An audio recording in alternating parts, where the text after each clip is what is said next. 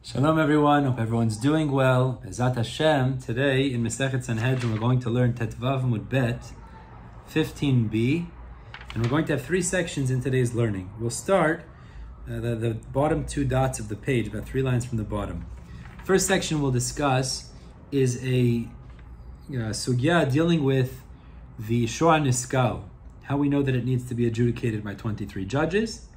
Second section we'll deal with are the other animals that potentially have to be put to death as well. They're wild animals. Three shitot, 2 different ways of explaining Rabbi Eliezer and the Amoraim. And the final section we'll deal with is when the Mishnah moves on to say the things that require courts of 71, which begins with a shevet, a tribe that sins. We'll have to figure out exactly what that's referring to as well, which will really lead us into tomorrow's sugya. So B'ezat Hashem, our learning today and always should be as a refuah shlema, as a sechut for a speedy, quick, and full recovery for Yaakov ben Dinah, and we should only hear besorot tovot. Let's start the bottom of Tetvav Amud Aleph, shor haniskal b'23. So we had discussed the end of last week regarding an animal that has relations with a person, the source for rovea zachar. So now we move on in the Mishnah to discuss how we know that shor haniskal, which is an animal that killed a person, how we know that such an animal requires a court of 23 to adjudicate its case and not a smaller court. How do we know that? Now, really, this is based on a pasuk. Before we begin the sugya, let's take a look at the pasuk. This is important to understand the backstory here in terms of the pasuk. This is in Parashat Mishpatim. The pasukim tell us here.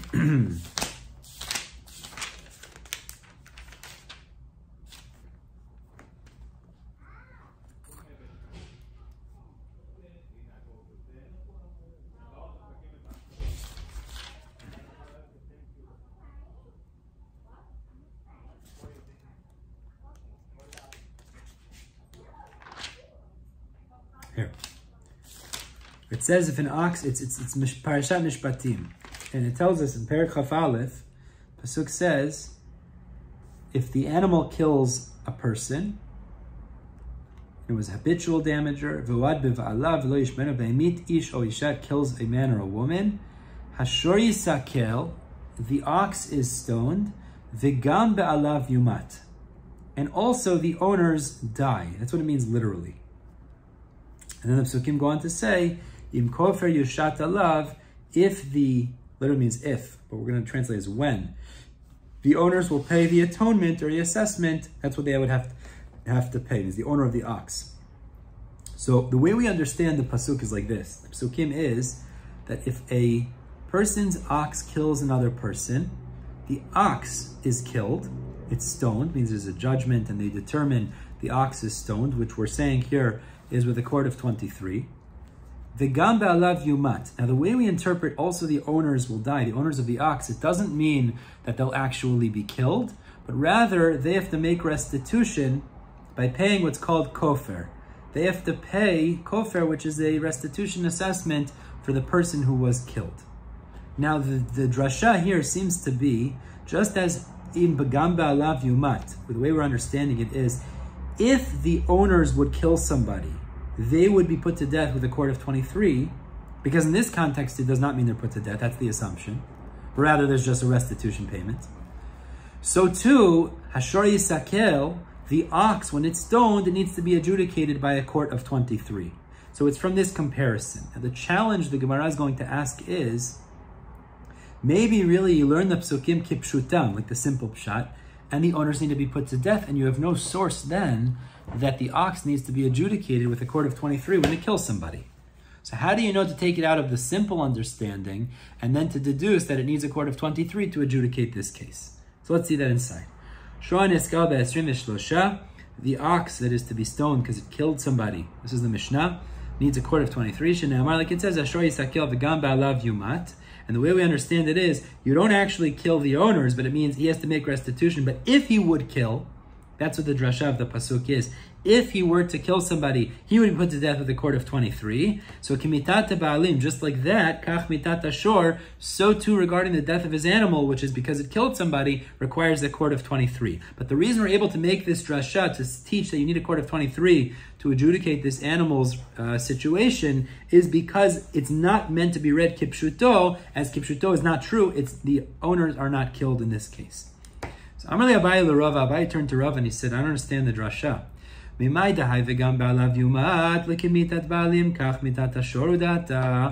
you know that the words the owners will die is meant to teach us this idea, since that they don't actually die? It must be, it's to reveal to us that the ox is like them if they would kill and they needed to be put to death. Also, the ox needs 23 people to adjudicate its case. Turning to Tetvav Amud Bet, maybe what the pasuk is telling us is if my property kills somebody, my ox kills somebody, I'm chayav mita. And don't take it out of kipshuto, the simple pshat. Maybe the simple pshat is true. If my property kills somebody, I'm chayav mita. And you have no source that the ox's fate is to be determined by a cord of 23. So Rava answered to Abaye, Im Kain, if that's true, lichtov, the Torah could have just said vigam ba'alav. It could have said that the shor yisakel, the ox will be stoned, vigam ba'alav, and also its owners, vilishtok, and be quiet.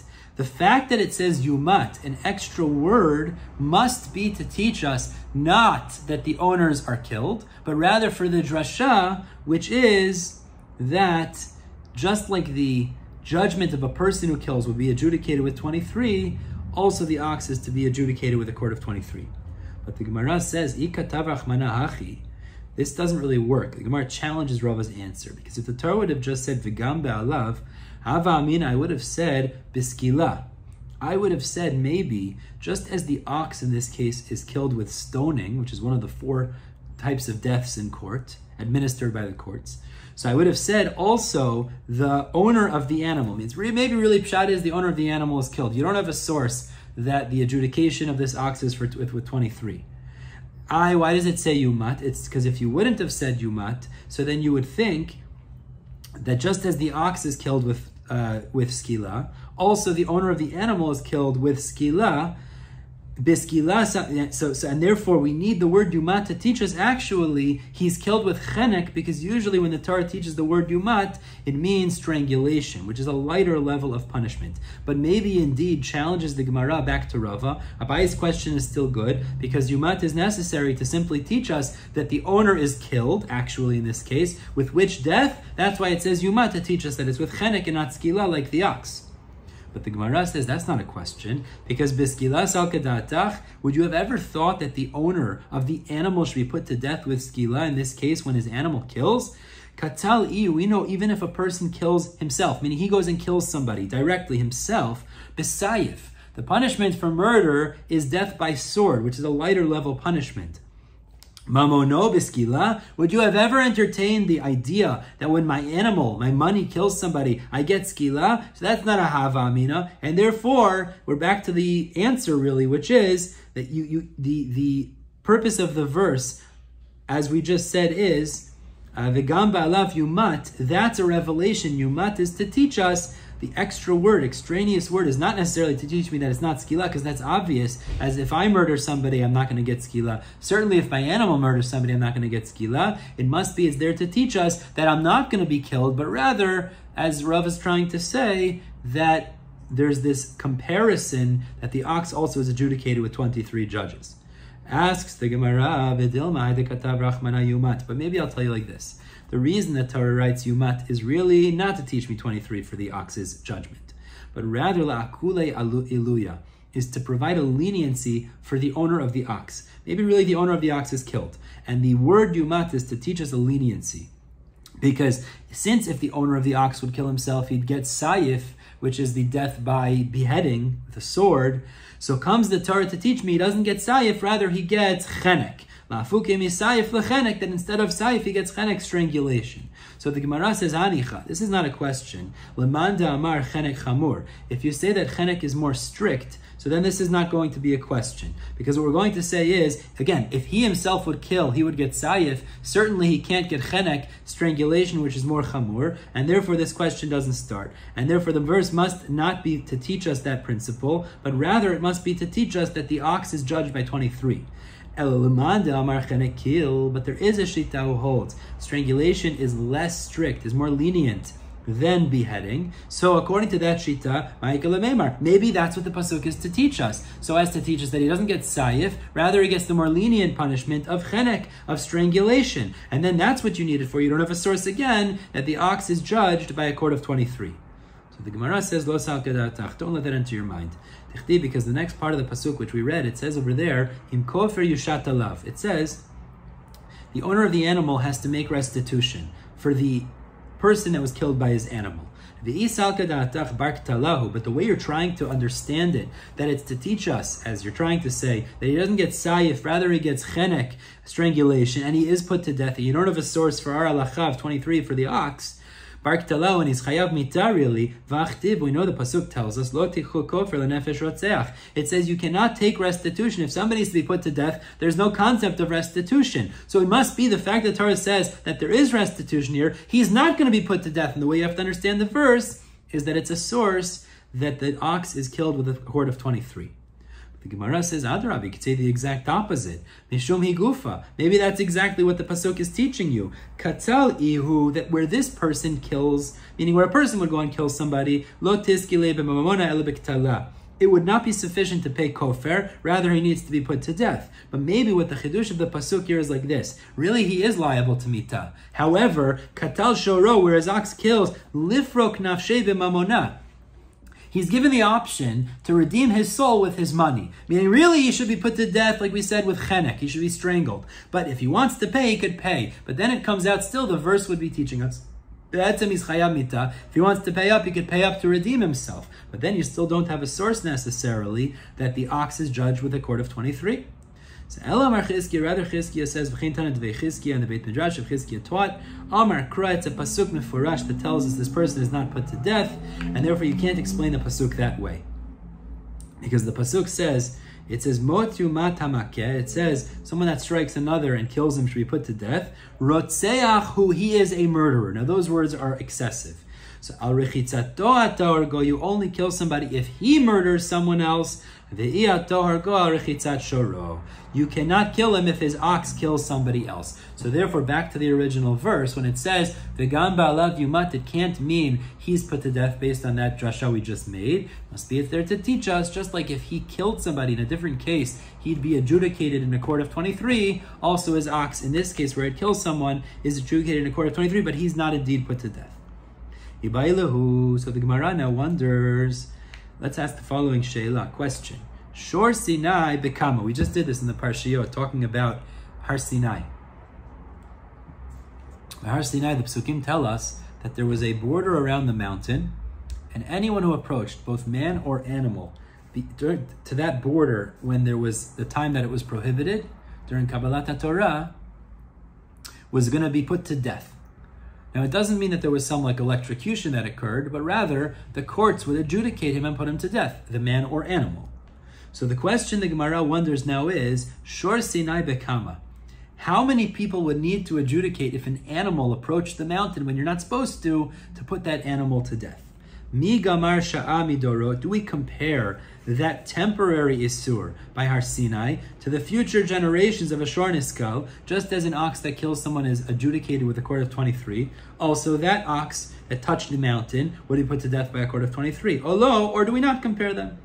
So Tashma, the Gemara says, I'll bring you a proof. The Tani Rami Bar Yechezkel, in behema im ish lo yechya. It says, whether it's a behema, an animal, or a man, touches the mountain, it will not live. And we say, therefore, a comparison. Ma'ish b'chaf gimel, just as a person who would have approached beyond the limits he wasn't meant to, should be adjudicated by 23 to put him to death. Af behema b'chaf gimel, also an animal would require a court of 23 to adjudicate the case, and therefore in that story too, you'd have to have a court of 23. Okay.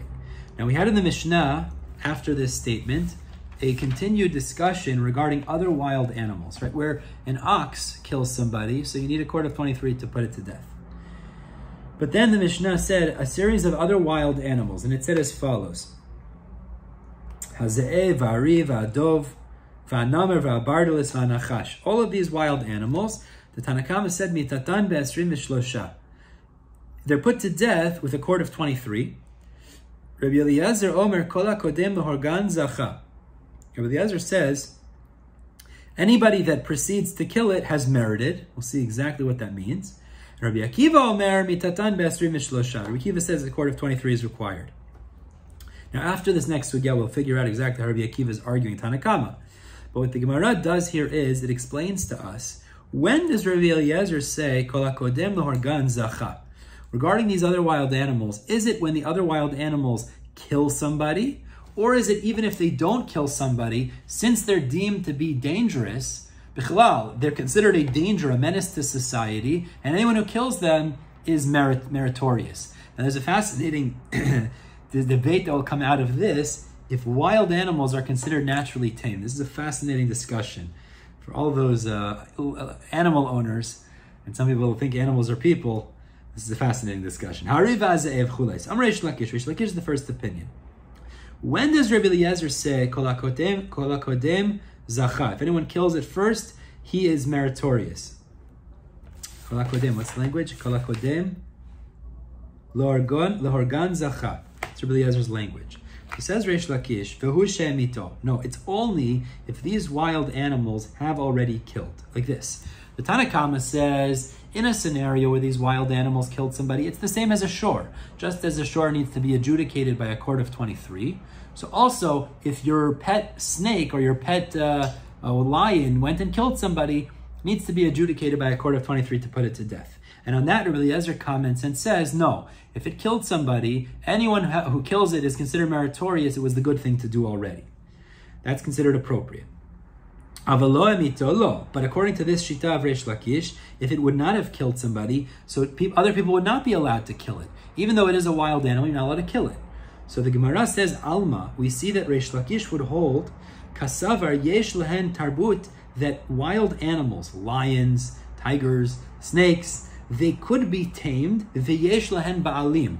And since they're not considered a menace to society, unless it goes and kills somebody, revealing that all along it hadn't been a tame animal, you could say it's a tame animal. It could be trained, and therefore it's owned by its owners. It's not considered ownerless, and therefore you have to treat it like a tame animal. You're not allowed to kill it, even according to Rabbi Eliezer. That's the position of Reish Lakish. So again, according to Reish Lakish, the machloket Rabbi Eliezer and the Tanna Kama is in a scenario where it killed somebody. So Rabbi Eliezer says, look, that's a wild animal. You see all along it was wild. Anyone who wants to kill it could kill it. Forget about it.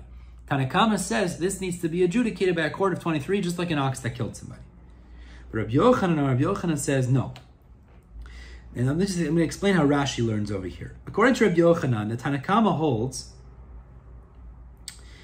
that where these wild animals killed somebody, you need a cord of 23 to adjudicate this case. Now Rabbi Eliezer is responding to that and saying, Afal pi shelo amito, even if it did not kill somebody, still anyone who killed it would be considered meritorious. That's what Rabbi Eliezer is responding. So again, according to Rabbi Yochanan, Tanna Kama is saying where it killed somebody, the snake killed somebody, you need a cord of 23 to adjudicate like a case of an ox. On that, Rabbi Eliezer responds and says, even if it doesn't kill somebody, anyone who wants to go and kill it, you don't need a cord of 23 to adjudicate it. That's the point. Yeah. Even if it didn't kill anybody. Alma kasavar. Now in this shita of Rabbi Yochanan, Rabbi Eliezer seems to hold kasavar, ein lahem tarbut ve'ein lahem ba'alim. That naturally a wild animal, even if it hasn't shown its dangerous side by killing somebody, it cannot be tamed, and it's not considered as being owned. It's considered hefker, and therefore anybody who wants to kill it is allowed to kill it. Now, tonight, let's look at our Mishnah to try to deduce which shita, Reish Lakish or Rabbi Yochanan, is more logical in the words of Rabbi Eliezer. Our Mishnah said, Eliezer Omer, Kol hakodem l'horgan zacha. He says, anybody that proceeds to kill it merits. Now, Bishlam of the Rabbi Yochanan, I understand according to Rabbi Yochanan. What does it mean anyone who kills it merits? Lemai zacha, what does it mean that he's merited? It means even if this animal hasn't killed, that's the way that Rabbi Yochanan explains, still this person could kill it. Now, if it hasn't killed anybody, so minat Torah, it's actually not chayav mita like a shor haniskal, because when an ox is put to death for killing somebody, you can't benefit from that anymore. But here we're saying it's dangerous, so whoever wants to kill it could kill it. That's Rabbi Eliezer's position, even before it killed somebody. So when it says zacha, I understand, zacha le'oran, it means he could keep the skins of this animal because this was hefker. It's not a shor like a shor haniskal that becomes prohibited in benefit, and therefore Rabbi Yochanan, I understand the word zacha. But according to Reish Lakish, Rabbi Eliezer is only saying you could kill it once it's killed somebody. Once it's killed somebody, it's a shor na'ana, you can't benefit from it. So what does zacha mean? Once it's killed somebody, the rabbis make it that if another person comes and kills it, it's like in the place of court. And this becomes something prohibited in hana'ah, just like when the court would stone it, so this individual now would also kill it. But the point then would be that it's now a shor in hana'ah, and if it's a shor, what way are you meritus in this animal? So the Gemara answers, Ma'i zacha, according to Reish Lakish, what does it mean, zacha? Zacha l'shamayim. It means that he's done something righteous for shamayim, he prevented some sort of a damaging force to continue.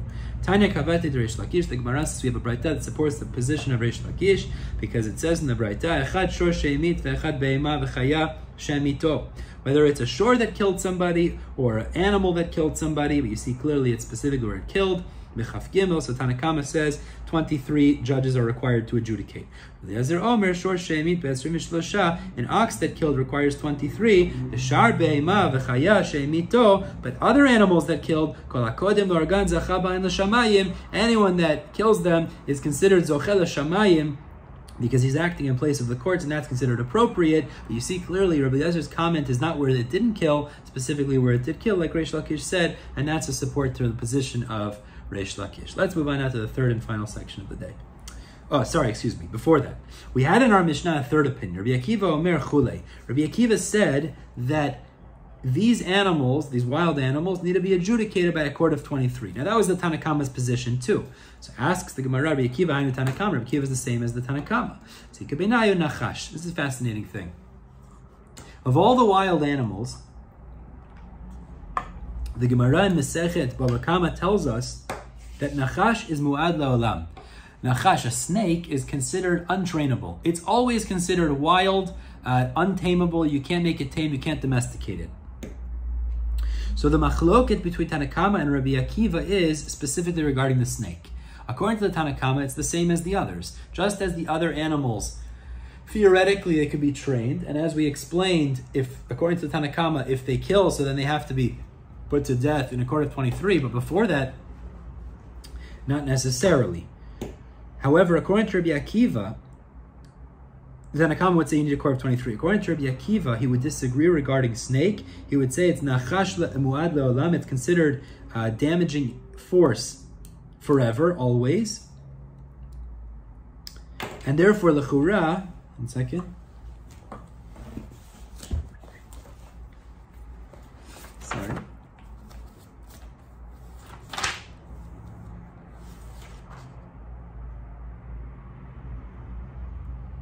Yeah. And according to Rabbi Akiva, anyone that kills the snake is considered meritorious because that's just considered a wild animal, even if, unlike the other animals. That's the position of Rabbi Akiva. Yeah. You don't need due process in that regard. Yeah. Okay. Very interesting. A snake is untrainable. A lion could be trainable, but a snake might not be able to be trainable. Let's continue. Now, this is the third section of the day here. We said in the Mishnah, Ein Danin. So we listed a series of things that now need to be adjudicated by a court of 71. This was the third section of our Mishnah. So the first thing we said was Shevet. We said if a tribe, an entire tribe of the Jewish people, does some sort of an Aveira, in order to adjudicate this, you need the Sanhedrin Agadolah, you need the great Sanhedrin. You can't have a lower capital court of 23. Rather, you need the court of 71. So the Gemara is going to try to figure out, and this will bring us to tomorrow also, what exactly did the Shevet do wrong that would necessitate the higher level court to adjudicate its sin and its punishment. So the Gemara says, how did this tribe sin that it requires a court of 71 to adjudicate? It's amazing. See how important Shabbat is. Maybe you'll say it's where a shevet desecrated Shabbat. That's something so significant that it would need a court of 71 to adjudicate. The problem is, where do we know that the Torah makes a distinction between individuals who sin or a majority, a group of people that sin? That's inyan avodat kochavim. That's in regards to avodah zarah. We know that the halacha is if a person does avodah zarah by himself as an individual, so he's adjudicated in a court of 23. But if it's an entire city, it's called ir hanidachat, so then you need the great court of 71 to adjudicate it. But we don't find this similar distinction by chilul Shabbat. So maybe only by avodah zarah there's such a distinction. But that can't be the sin we're discussing, because who says if a shevet does a desecration of Shabbat, it's judged any differently? But b'shar mitzvot mi palig, regarding other mitzvot, do we know of such a distinction? Ella, so Gemara says, okay, maybe it means b'shevet she'udach, exactly that. Maybe the case that would require a special adjudication of the court of 71 is where an entire shevet, an entire tribe of the Jewish people, hudach means they engaged in avodah zarah. And when they engage in avodah zarah, it's not like individuals that are judged by a court of 23, rather you need the court of 71. The problem is, l'meimer, this would imply, we would adjudicate them like the din of the public, like the din of an ir hanidachat, which is when the majority of a city does avodah zarah, we would judge them differently in a court of 71 versus where individuals did it. The issue is, as we're about to show, is that there's no such Tana who holds this way. Means the Tanaim do discuss this idea of ir hanidachat, of a city that has gone wayward and done avodah zarah. How many people need to be in such a city in order to be adjudicated on this more extreme level? But none of them seem to hold this is true by an entire shevet that does avodah zarah. How do we know this? Kaman, v'lo Reb Yoshia, v'lo Reb Yonatan, because it's not like either of the shitot Reb Yoshia or Reb Yonatan. The time like the Braita teaches us. Ad kamo osin ir hanidachat, until how many people would qualify as an ir hanidachat. Again, that means where you have a city that the majority of its inhabitants did avodah zarah. How many people have to be involved in that city in order to fit the bill of being an ir hanidachat? 1 second.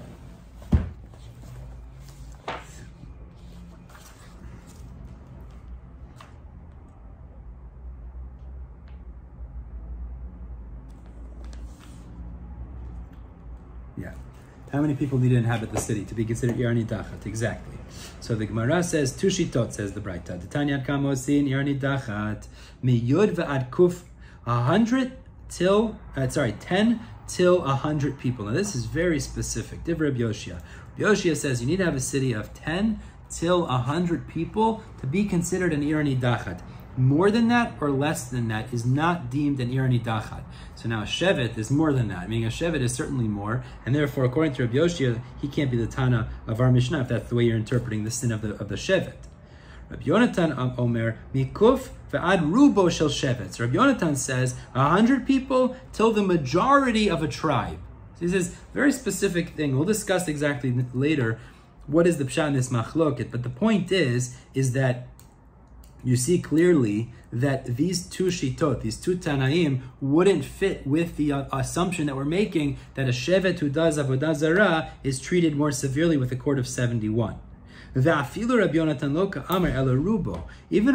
says it's only ir hanidachat if the majority of the shevet does avodah zarah. Aval kula lo. But if it's the entire tribe, it's not treated like that. So you see clearly that can't be the pshat when it says shevet is treated more severely and adjudicated by the court of 71, that it's talking about avodah zarah, because there's no such shita that exists, and therefore, as we're stopping here, we haven't actually concluded what is the sin we're talking about that would be adjudicated by a court of 71. Now we're stopping the bottom of Tedvav Amud Bet, but we'll pick up tomorrow with the final or the next attempted answer. What is this Aveira that would require of a shevet that has been done by a shevet that would require the court of 71 to adjudicate? And that's what our mission is talking about. Bezrat Hashem will pick up tomorrow with Ted Zayin and with Aleph with 16a. In the meantime, We're stopping the bottom of Tetvav Mud Bet, and everybody have a wonderful day.